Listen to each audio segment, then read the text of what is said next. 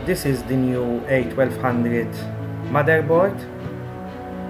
It's been taken from an original A1200, modified to fit new features, and removed the RF component, as nobody uses it nowadays, to fit a new RGB socket. On the right hand side you can see there are some LEDs which shows the system if it's booting up or not. Unfortunately, at the beginning we had some issues with the screen, because since we were using a normal TV through SCART, it wasn't displaying the image correctly. So we decided to swap the screens to 1084S and use composite. When we started the demonstration, we had some issues with the composite display, so we got another 1084S and set it up as the first one, the composite one, so we can compare the colors.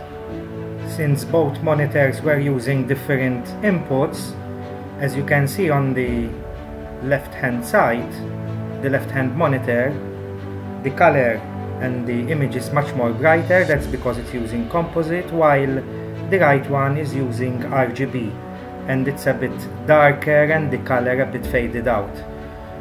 Nevertheless, the screen on the right, it's much more bright, it's much more clearer, and you can tell which is the RGB and the composite one.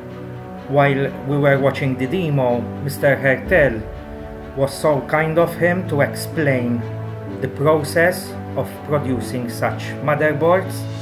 I can tell you the amount of time and effort he took to scan and process the board. It's amazing, and for the price he's asking, it's nothing compared to the time taken to just scan and take out the schematic of the motherboard.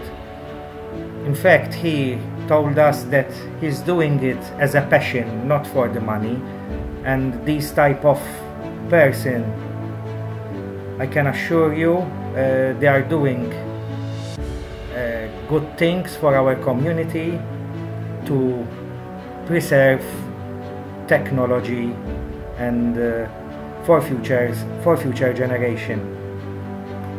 This project is not for a beginner, as you need to solder a lot of components, parts, and you are able to solder surface mount components.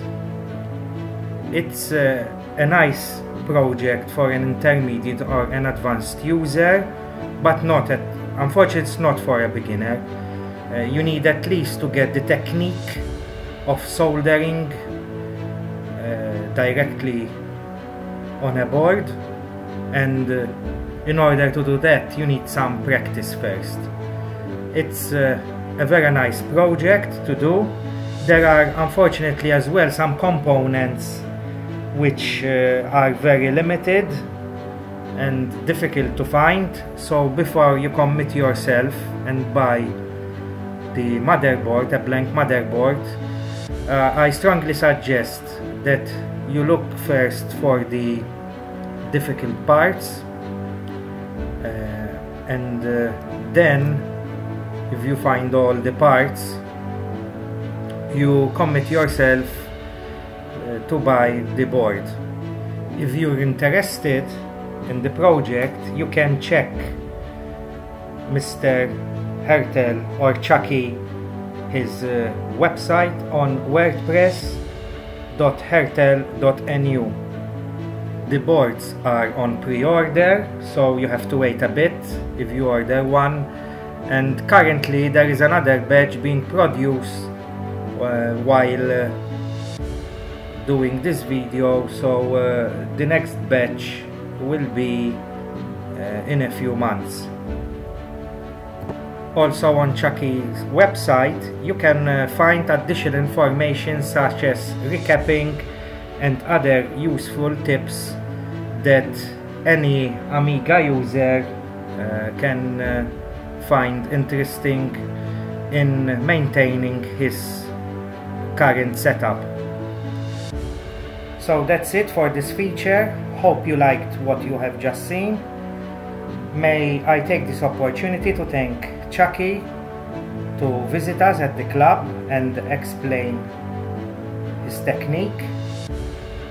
And also may I remind you to subscribe to our channel and support us through Patreon. Thanks for watching.